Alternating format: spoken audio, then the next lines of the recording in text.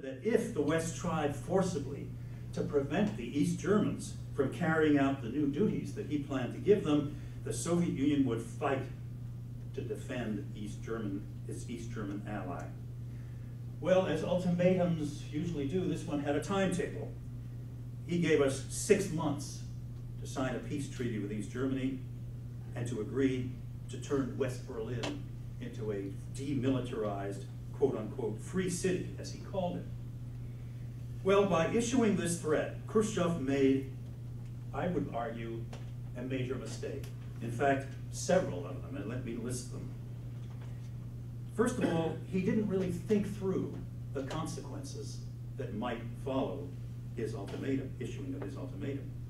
Secondly, he did not consult, or at least did not consult fully, with his own colleagues and advisors, although he talked to them a little bit, but when he did, they knew what he had wanted to do because he had already told them. Number three, he did not have a clear plan of action. Number four, he underestimated the obstacles in his path, particularly the resistance to what he was proposing on the part of West German Chancellor Adenauer and French President de Gaulle. And five, he did not have a fallback plan if and when, as happened, the West did not accept his proposal.